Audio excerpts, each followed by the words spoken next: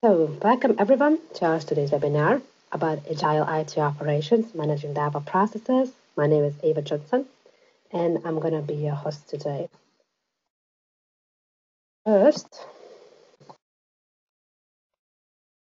I would love to show you our agenda. At the beginning of today's webinar, I would love to give you a quick overview about the isolation of development for operation, what it means, what was the reason. Then a little information about what DevOps is, how DevOps teams should work, and what's the benefits of DevOps.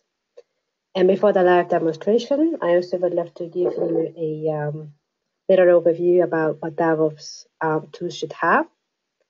And this theoretical session will be followed by a live demonstration and a Q&A session hosted by my colleague, Chandra Sabo. Before we start with the actual information, a little information about the webinar.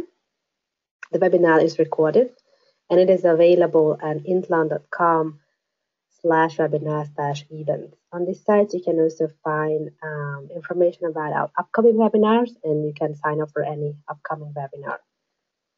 About Intland Software, just a few words. Intland Software was founded in the 1998. We are headquartered in Stuttgart, Germany, and we also have an office in Silicon Valley, US. Our ALM solution called codeBeamer. It includes requirements management, software development management, test management, human management, and IT operations, with other words, DevOps features. We have clients from different industries, including automotive, technology, defense, finance, medical, and other industries.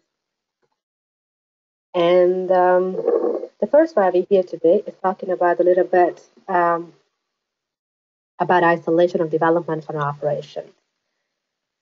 So if we look at companies today, we see that the development operation departments are isolated. They often do not collaborate with each other. So let me tell you where this isolation comes from. Back when releasing software meant creating a golden disk and copying a few thousand and million copies, any small bug in the software could cause serious damages. The basic objective of the waterfall was to avoid damages by integrating design and testing phases in order to make sure the product at the end is perfect. As a direct result of waterfall method, the development stage of the system development lifecycle was isolated from the operation part. It is often a question that if this isolation is good or bad for us. So let me give you a quick answer to that question. In today's web-based and mobile application environment, companies deploy software often and early. With the continuous deployment and development, the stage of development, quality assurance, and operation are interconnected. You can even say merged. An efficient collaboration between dev and ops is necessary. And no wonder that big companies such as Google, Facebook, or Amazon are using DevOps. You can ask what DevOps is. Is it an approach, culture, set of values, or principles? Technically, we can call it either. We can call it as an approach, a culture, set of values. So the most important is the DevOps is a practice that brings development and operation together. The merging of the development and operation brings together formerly separated roles and teams, aligning their objectives. Traditionally, the development team aimed to include as many amazing features in the product as possible, while the operation team wanted to make sure that the system was reliable and stable at all times. So with the DevOps, they share the goal of delivering a dependable piece of software that perfectly fits the requirement of the user. So we can simply say or call this working software. The next is to look into how a DevOps team should work. So now you see a visual illustration. What I mean by this is that DevOps teams focuses on automation. They automate everything from testing to infrastructure.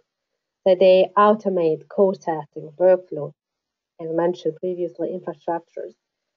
So they write software in small chunks. And this is integrated, tested, monitored, and deployed in hours. Doing so, they increase the frequency of deployment and the time to deploy new codes. So the development or DevOps-oriented teams also use integrated configuration management, change management, and integrated test. They often write configuration management code that describes how things should be built and allows them to build infrastructure at scale. As I mentioned in the second bullet point, they also use source control system configuration management to manage and document all changes. And it allows developers to understand how the changes influences the performance. Last but not least, what they use is integrated testing. And integrated testing is important for ops, the operational part of the company, to have visibility into what is being tested and how, in order to support and be prepared for what the development team has built. By using reports and graphs, DevOps-oriented team can better identify risky areas. With other words, I would love to show the benefits of DevOps. So DevOps-oriented teams, or teams they use in DevOps, benefit from more frequent releases or faster time to market, lower chance of product failure, so better stability, faster recovery after unexpected events, increased efficiency through the automation, and maintainability and scalability of the off processes. It's always a question what DevOps tool should have or what features. But since DevOps is basically agile development extended with IT operations, any tool suitable for DevOps must be designed for agile development with different features. As you can see on the display, features such as project management, requirements management, change management, services, and so on. However, and I would love to call your attention to the following bullet points. So not all agile development tools are good for DevOps, quite the opposite. Only a few agile development tools are sufficiently integrated or flexible enough to provide what DevOps requires. Typically, ALM software solutions that can handle agile hybrid methods of development are good for DevOps because of their adaptability, but it's very important, they must also have service desk functionality. So now that you had a little overview about DevOps, we will move to the live demo. But before we do this, would love to know a little bit about you by 3 simple questions. So I would start with that. First, I really would love to know what tools are you using right now? Is it MS Office, IBM, Jira, HP, or any other?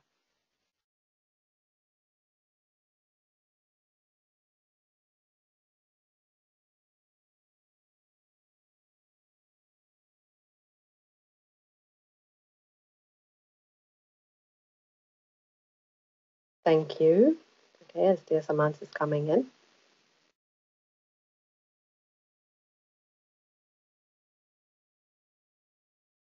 All right, then thank you. Then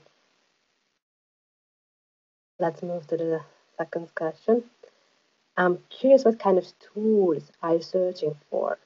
Is it a tool, requirements management related, testing, or an entire development lifecycle, an ALM tool, Agile project management tool, or multiply Agile projects, safe related tools.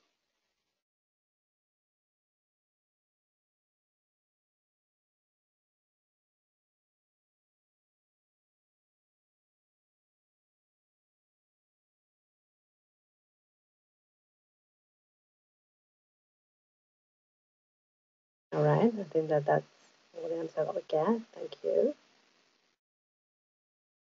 Right, and then my last question is,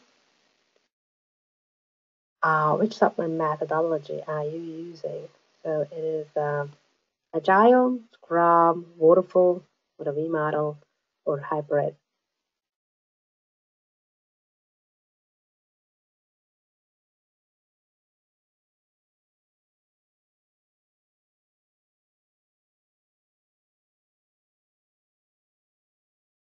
All right, thank you very much.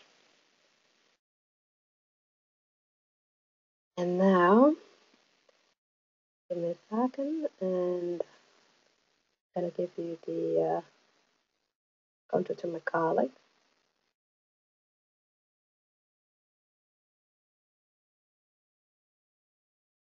He's gonna tell you about the live demonstration.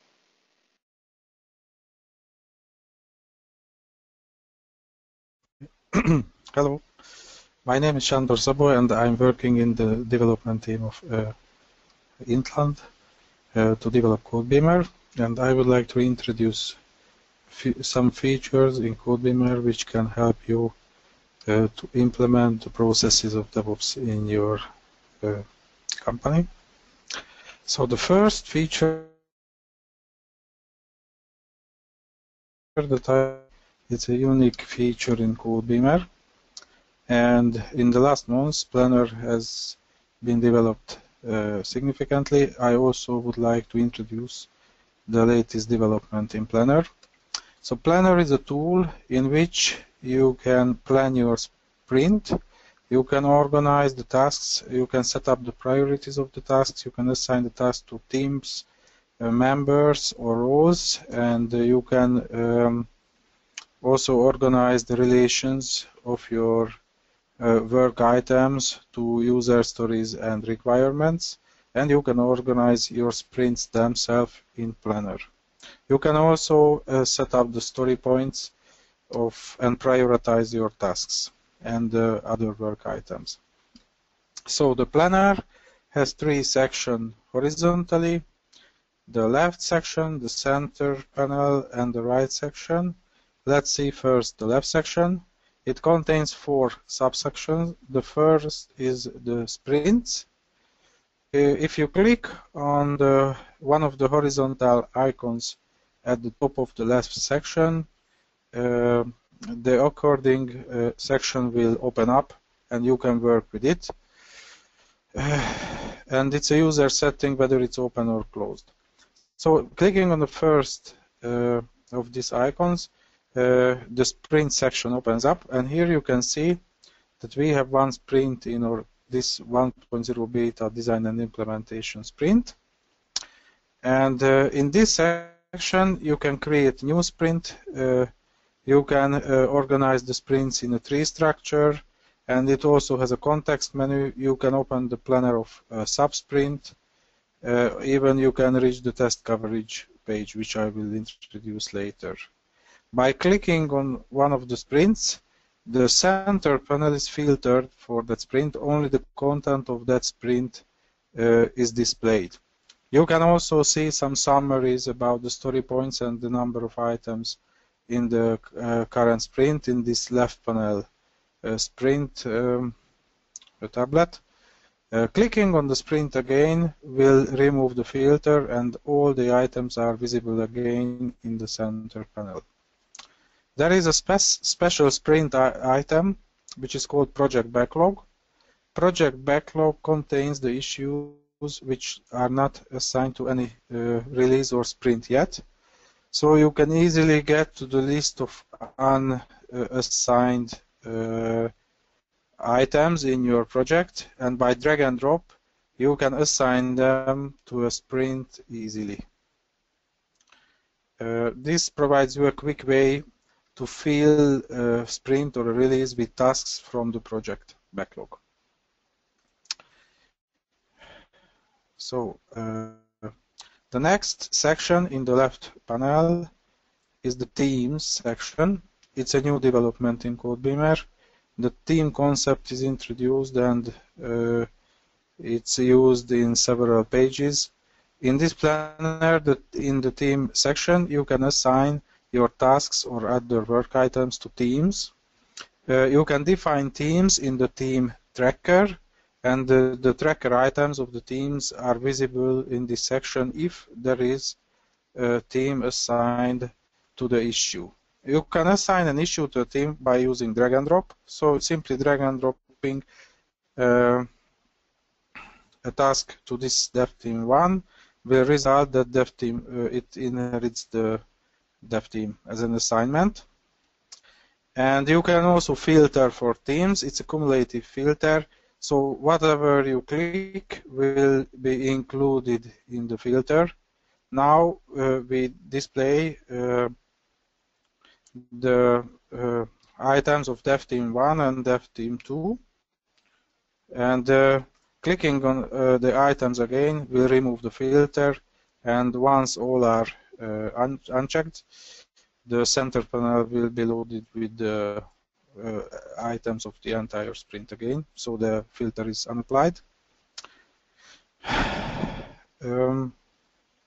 You can also set the theme of an issue in the center panel by clicking on the theme column, and then an editor will appear. And if you start to type the name of the theme, there is an incremental filtering, and the matches are displayed for you. You can choose by clicking, and on enter the setting is saved.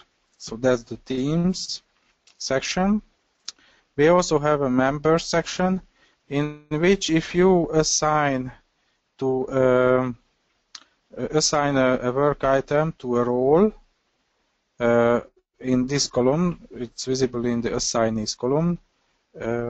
Then it's visible in the members section, and you can filter for it. Clicking on the developer will show the items belonging to the developer only. And this green dot after the username, it means that this user is online currently. So that's the members section. You can also edit the members by clicking on this rectangle in the center panel, and the same way as the team, you can edit also the assignee. And finally, we have the Relations tab. In the Relations tab, you can see the requirements and the user stories belonging to the requirements, and you can filter the center panel based on this view. If you click on this requirement audio formats, only the items belonging to audio format and the child user stories will appear in the center panel. If you click on it again, the filter is unapplied. It's a new development that we have a context menu in this Relations tab, and using the context menu, you can edit the item, the user story, or the requirement. You can edit it easily in an overlay, or you can change the color. You can create sub-items like tasks or bugs or change requests in an overlay from this menu, and you can also update the color. And once you update the color, the item is repainted, and also the dependent items are repainted with the new color. So that's the Relations tab. In the center panel, you can do several things. Here we also, for each item, we have a context menu in which you can find edit, and you can duplicate the item. And there is an extensive set of menu items for the prioritization of the work items and for ranking. So you can send the work item to the top of this list, the bottom, send to the middle, and send up by 10 items, up by 25%, and down by 10 items or 25%. So it helps your work ranking the work items in one sprint and prioritization. We also have a filter in the top of the center panel in which you can filter your items by project and tracker. So you can set up that you would like to see only one project, and in that project only the tasks or bugs or user stories. It's a very powerful filtering drop-down, and in the center panel you can set up the teams, you can set up assignees, as I already demonstrated, and you can set story points by clicking in the story point cell in story point column, and by using this control and then pressing enter, the story point values are saved, and in the left side markers, the story points are summarized so that you can see that for each role or user how many story points are assigned. The same is true for teams. Yes. So that's our planner. One more thing. On the left, the right panel, there are 4 sections. The first is the information. If you click on an item in the center panel, you can see the details in the first section. So here you can see the properties or attributes of this tracker item, also the status. In a separate section you can see the description of the item. Since it's a wiki, we provide more place to display it. And there is a new development. We separated the associations into a new subtab so that you can see the associations separated.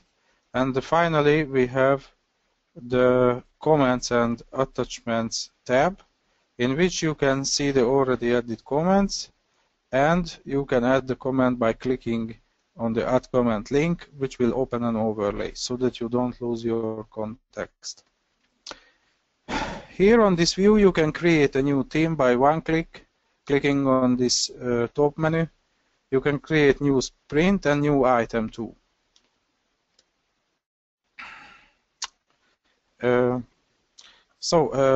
From the planner, with one click you can reach the next feature, which is completely new. It is the test coverage of the sprint.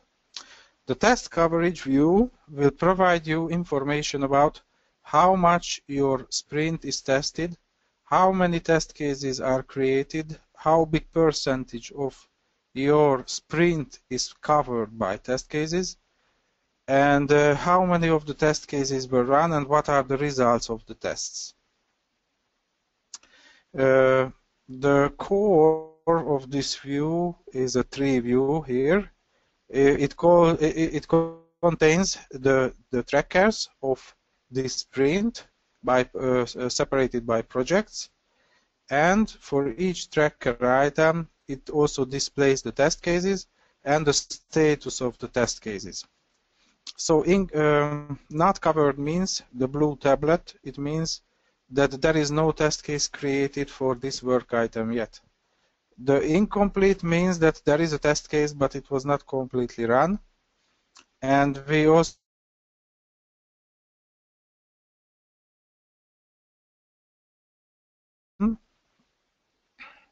all the results are cumulated based on several rules. You can choose to use the AND rule or the OR rule. It means that if it's the AND rule, if any of the test cases failed of one feature, then the testing of this feature fails. The OR rule means that if there is a successful test, then we can say that this feature is passed. Here in this checkbox, the calculate coverage with OR, you can choose the method. The default method is AND, so the stricter method. Here in this view, you can also see the last 10 runs of a test if there is a test case verifying a certain work item, and if there are several runs of this test case, you can see here the last 10 runs and the results of the last 10 runs. If there is a failed test, then this rectangle would be red, and this rectangle is in the same time a link to this test run, which was already finished. So that's our view, in which interactively you can browse through all your work items in the sprint and see the coverage and the test results concerning to that feature. But in the same time, we also provide statistics. If you click on the test coverage statistics link or section, then it expands, and here you can see the projects and trackers. So it's broken down to trackers, and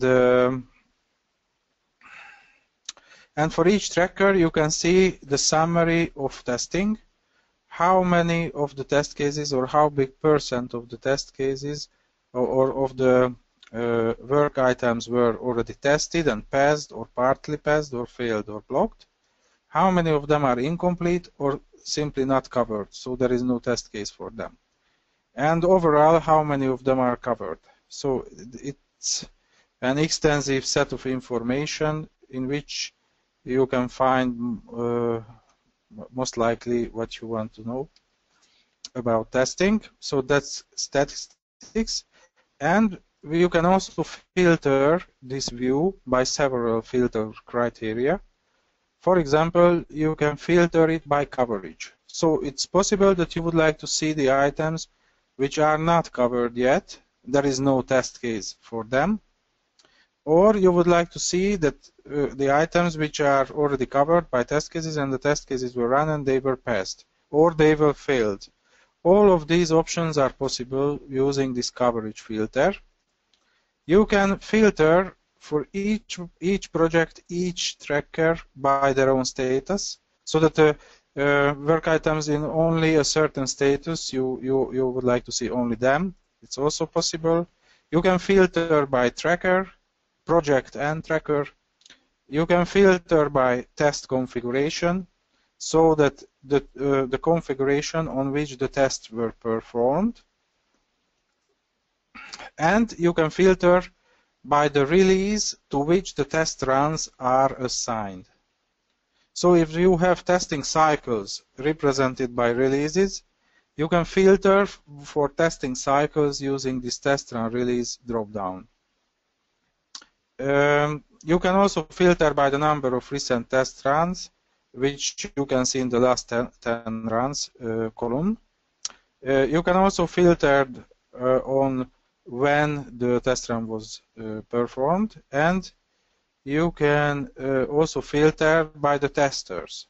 So in this run by dropdown, there is a list of users to whom the test runs were assigned and who performed the actual testing, and you can filter the results based on the tester too. And we have also an interesting dropdown called feature stability. And we consider a feature stable if in the last 10 runs all of the runs were passed, so green. Then it's stable, otherwise it's unstable. So you can filter also based on this criteria. So that's our new development, which is called test coverage view. And now let's see the next topic, which is Jenkins integration. So to support continuous integration, we developed a method to integrate Jenkins with codeBeamer. and I will introduce this integration. So the beginning of the integration is creating test cases which are automated. In your codeBeamer instance, you simply create test cases. You note the IDs of the test cases. You call them, and eventually you describe them somehow. That's the first step. Here you can see that in this example we have a test case folder, CPU tests, and in this folder we have 3 test cases: addition test, subtraction test, and multiplication test. So these are 3 test cases with their own IDs and with their own properties. In the next step, you simply have to organize your test cases into a test set. Here you can see that we created a test set containing the 3 test cases, and here you can also see the status of the test cases, which is a special status which is called automated. After creating the test set, the next thing is to provide the implementation of the test cases to be able to run it automatically. And for this, we provided a sample Java class, the arithmetic test to Java. If you check the source code, you can see that we are using annotations in order to assign the test code to the test cases. So here you can see this annotation test case ID equals 1007, which means that this test method belongs to the test case with ID 1007. And here you can see the implementation. It's a very simple example implementation. So this is how you assign your test code to the test cases. And once you implemented your test code, the next thing you have to do is you create a build in Jenkins. And now let's take a look to the configuration of this build. So here in this configuration, basically there is nothing special. 2 things are specific to codeBeamer. The first thing is the build trigger. This build trigger is a Groovy script, and it will return true or false depending on you should run this build or you shouldn't run at a certain interval, a certain time. So it means that in a loop this script is run, and once it returns true, the build itself starts. What are the criteria which decide whether it's true or false?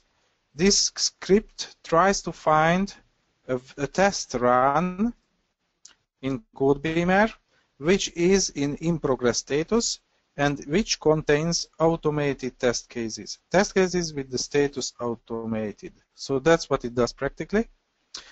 It means that each minute it polls the system, and if here in test runs you create a test run which is in progress, this automatically, this Jenkins build will start automatically and performs the tests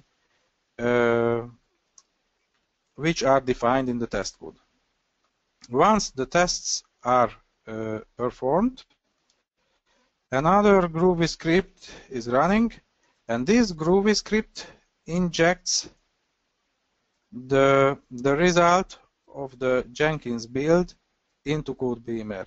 So with remote API, it connects to the codeBeamer instance, and it finds a tracker with this tracker ID, and it injects back the results, set up the status of the test runs and the result of the test runs, and injects the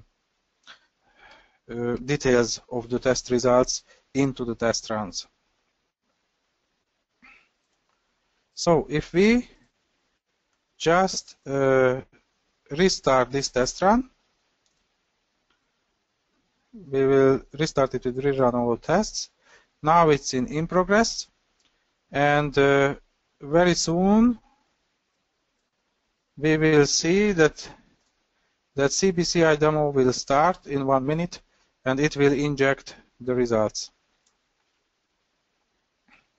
If during the running of the test there is an exception, for example, then the stack trace of the exception is injected into the test case.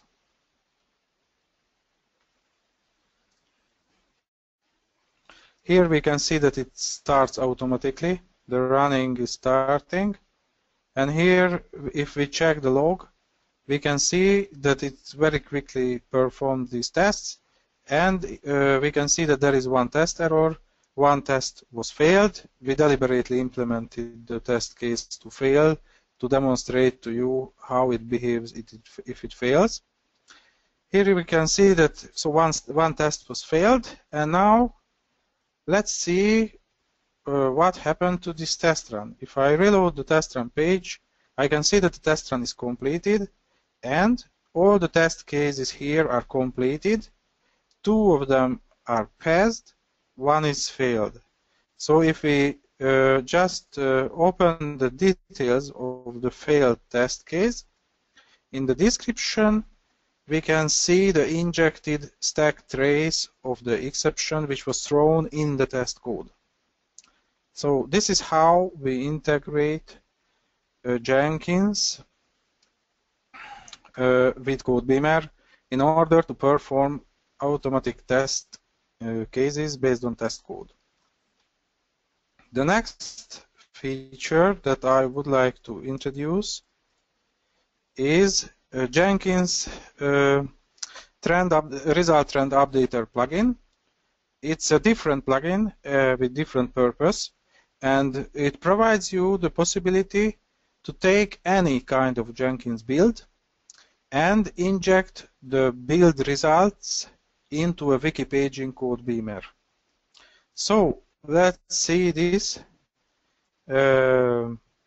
Jenkins build. The Jenkins build, if we click on configure, we will see that the Jenkins build is just an ordinary Jenkins build. There is one special thing here in the post build actions. We can see that there is a specific action, codeBeamer test result trend updater. It's a registered codeBeamer plugin, so if any Jenkins, you just click on add plugin. In this list you will see in the alphabetical list the codeBeamer test result trend updater plugin, because it's registered in Jenkins. And once you add this plugin, you can choose it from the post build actions, and you choose it, you set up the wiki page URL, the username and password, and the results will be injected into this wiki page, which is mentioned in the configuration. The wiki page itself contains a graph containing the data of test results based on dates, so that each run is put into a date cell, and the number of failed tests, you can see them, and the duration of the test is also displayed in another graph with different color. So that's the graph. Here we can see that 22 October we had 4 results, 4 failed tests, and then in the same day we had in the later run 2. The next run was 11 November, it increased to 5, and the subsequent run went down to 3. So it's a simple graph. The more runs you have in Jenkins, the more beauty is the graph, but it's only aesthetics. So in the same time, you can see the builds and the data of the builds in a table-like structure or a list-like structure. Each build has a table, and in the table you can see the duration of the test results, how many tests were failed, from how many, which is the complete number, and you can see a link to the tested changes. You can see the changes in source code management, what was the change in this build, and you can have also a custom property, which is a repository. And for each build, it's inserted into the wiki page. This one is a completely new development. Okay, thank you very much for your attention. And now I would like to return the presenter to Eva.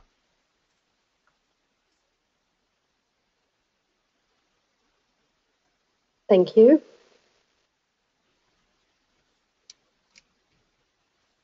And there is only two things I would love to show you before we close for today. First of all, the Agile Requirements webinar next Wednesday. So please feel free to join us. And another one is a codeBeamer user conference next Thursday in Stuttgart. Before we close for today, I have the last question for you.